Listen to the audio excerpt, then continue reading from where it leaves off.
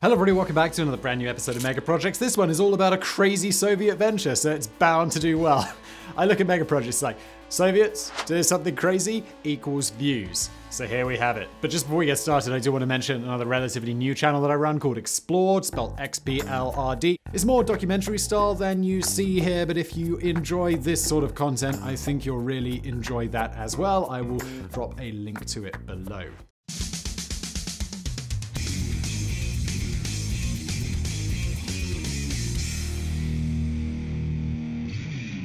On February the 18th, 2021, the members of the NASA Perseverance team held their breath as the most technologically advanced and largest robotic system ever to land on Mars drifted down through the red planet's atmosphere. There was little anybody back on Earth could do except wait and hope that the rover, the size of a small car, would land safely. I had no idea how big those Perseverance and stuff rovers were until I saw like the human to scale thing, and I'm like, that is huge. It's way bigger than I thought. As news of its safe touchdown reached the team, the relief and joy on their faces was clear to see. Behind their masks. Over the next week, Perseverance began sending images and audio back from the surface of Mars. The world, still gripped by the ongoing health pandemic, watched in delighted fascination.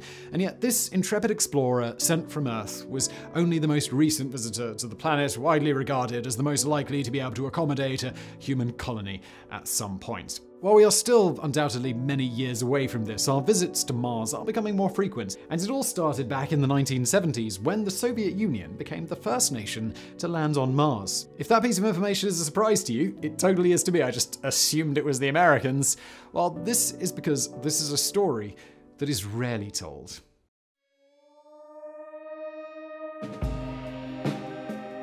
There's an aura around Mars. The fourth planet from the Sun lies roughly 260 million kilometers, that's 161 million miles, or just really, really far away from Earth, and in terms of planets that we might one day inhabit, it's difficult to look anywhere else. It's not exactly a big planet. In fact, you could fit just over 6 Marses inside the Earth in terms of volume. Despite its blistering desert-esque landscape, Mars has an average temperature of minus 63 Celsius and has the kind of carbon dioxide-dominated atmosphere that is deeply unkind to us people who love oxygen. What I'm trying to say is that Mars isn't exactly the poster child for habitable planets, but it's certainly as close as we're going to get, for the time being at least. That probably says more about our lack of options than about Mars's welcoming factors, though. Venus is a swirling mass of deadly clouds masking a battered surface of volcanoes and deformed mountains with a toasty surface temperature of 467 degrees Celsius, the hottest in the entire solar system in case you're interested.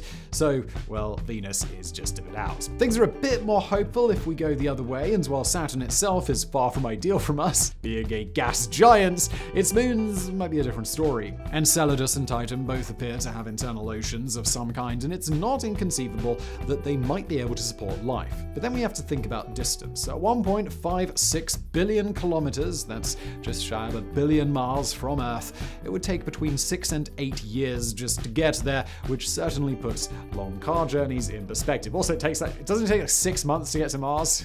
Saturn's really far away. This brings us back to our nearest neighbor, named after the Roman god of war, Mars.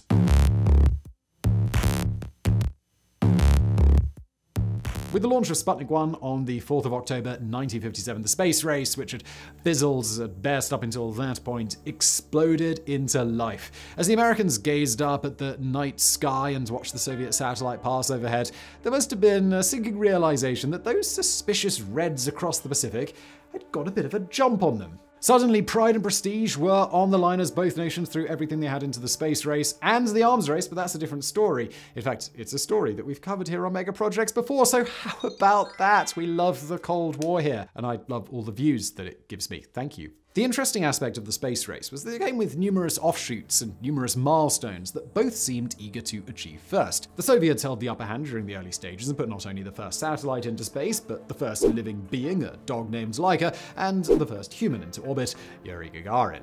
As I'm sure you are aware, the US were the first to place a human on the moon when Neil Armstrong took one giant leap for mankind on the 24th of July 1969, which left a far more distant and far more complex challenge. Who would be the first to fly past, orbit, and finally land on Mars?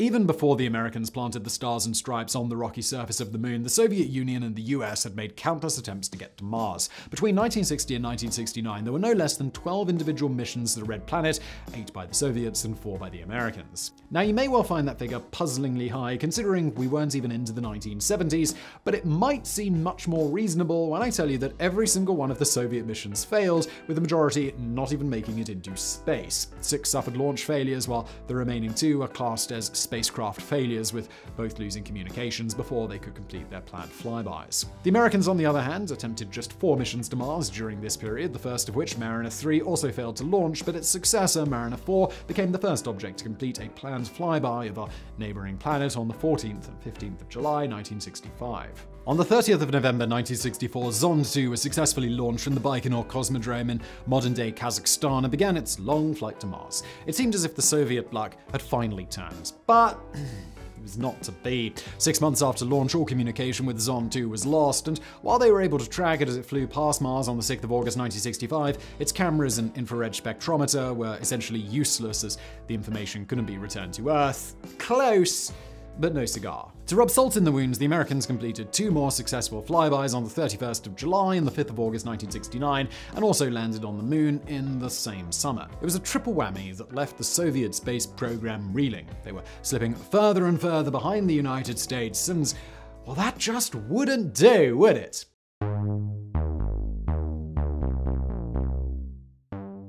The early rounds of the space race had been won decisively by the Soviet Union, but the 1960s saw the United States hurtle over them and honestly disappear into the distance. The Soviets, however, had one last trick up their sleeve. Maybe it was the ignominy of watching the Americans walk on the moon and seeing the US satellites pass Mars as planned, but the Soviets upped their game as the 1970s dawned. The early missions under the Soviet Mars program had been nothing short of disastrous, but all of a sudden, things began to really click. And what's more, they were no longer simply interested in flying past and taking pictures. If the Americans had been the first to land a man-made object on the moon, the Soviet Union was sure as hell gonna be the first to land something on the surface of Mars.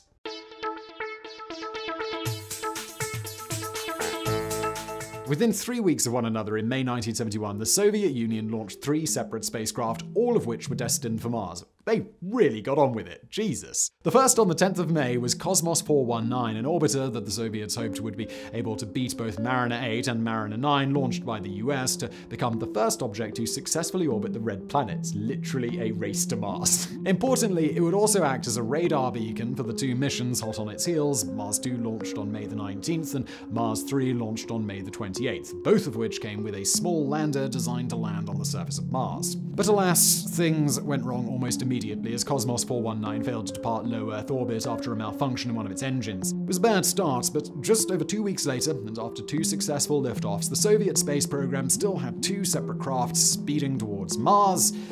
Things really were looking up.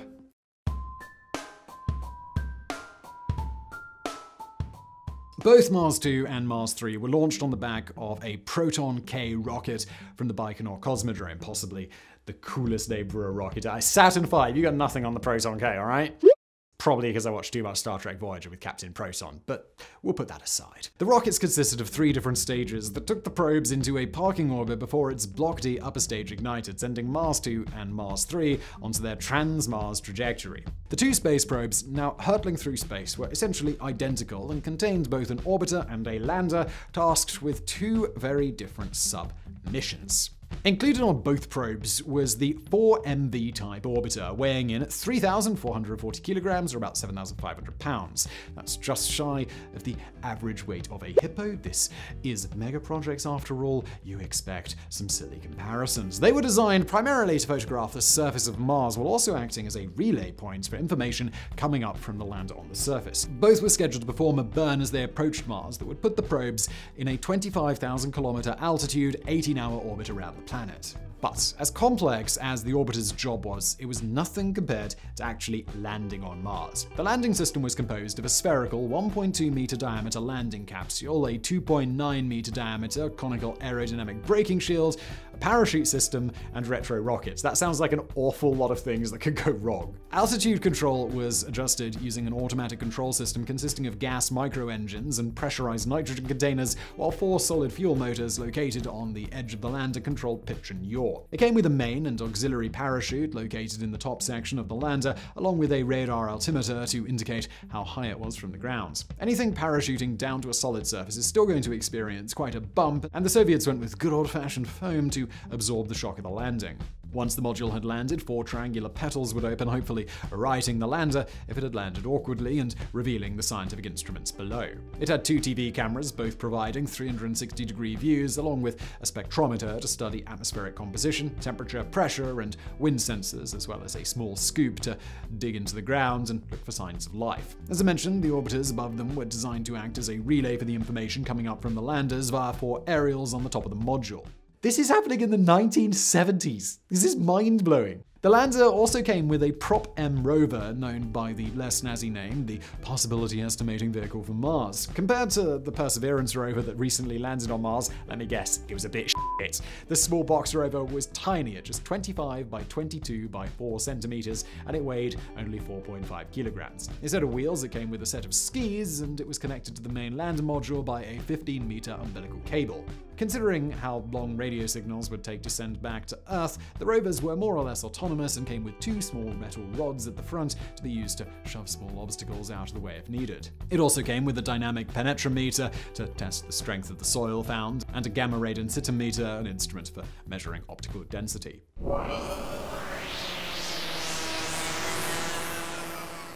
As Mars 2 and Mars 3 neared the Red Planet, Soviet hopes were dealt a double blow. First and foremost, because it really came down to prestige, the Soviet spacecraft had been passed by Mariner 9, a US space probe that went on to become the first man-made object to ever enter another planet's orbit. Mariner 9 had blasted off just 2 days after Mars 3, but its faster speed meant that it arrived on the 14th of November, 2 weeks before the Soviet probes. The USSR would not be the first nation to orbit Mars, but they could still be the first to land something successfully on the planet. But even here, fortunes were against them.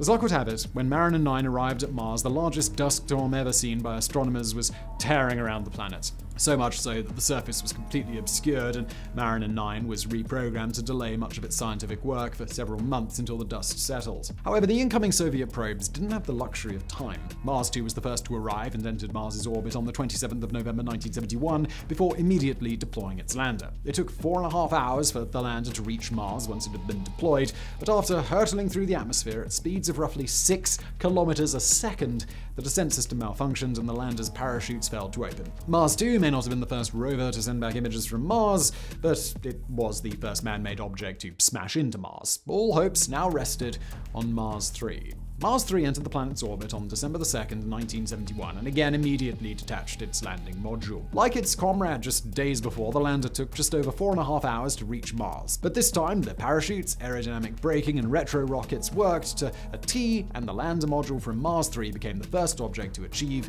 a soft landing on the surface of Mars. Now, 90 seconds is not a long time, but I'm willing to bet that for those who were watching the events unfold back in the Soviet Union, it must have seemed like an eternity. 90 seconds after Mars 3 touched down, it began communicating. For the first time in history, humans were receiving information from the Red Planet. It was a colossal achievement. 1971, and one which lasted just 20 seconds. Suddenly, power was lost and all communication ceased. It was the last we would ever hear of the lander from Mars 3. But in that short space of time, it did send something back. A partial image composed of just 70 lines arrived back in the Soviet Union. It's impossible to see anything in the image, and it simply looks like an old-fashioned black and white TV screen when it all goes wrong. But make no mistake about it, this technically is the first ever image of Mars's surface. However, the picture was deemed so bad by the Soviet Union that it was never released at the time. But all was not lost for the 2 Soviet missions. The orbiters of both Mars 2 and Mars 3 continued to send back images and other information between December 1971 and March 1972. In August 1972, the Soviet Union announced both missions were complete and communications with the other two probes ceased shortly after. While the landers had not been able to send back the kind of desired information, generally speaking, the missions were seen as partial successes thanks to the 60 pictures the two orbiters sent back to Earth. Photos that, for the first time, revealed mountains of up to 22 kilometers in height, atomic hydrogen and oxygen in the upper atmosphere, a dramatic swing in surface temperature from minus 110 Celsius to plus 13 Celsius, and surface pressure of between 5.5 to 6 millibars, which is less than 1% of that on Earth. It had been a mixed bag of highs and lows for the Soviet space program, but Mars 2 and Mars 3, along with their Yankee friend Mariner 9, helped to completely redefine our understanding of the Red Planet.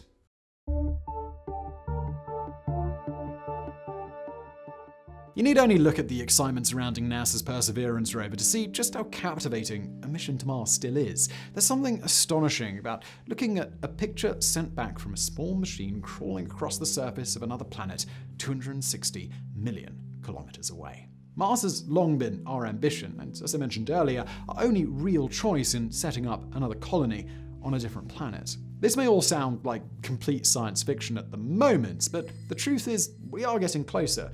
I mean, we're still some way off sending humans to Mars, but there are certainly steps going in the right direction. And let's not forget that the first step came nearly 50 years ago with a 20-second transmission from the surface of Mars. So I really hope you enjoyed this video. Please don't forget to check out that other channel that I mentioned at the top called Explored. I'm going to link to that below. And thank you for watching.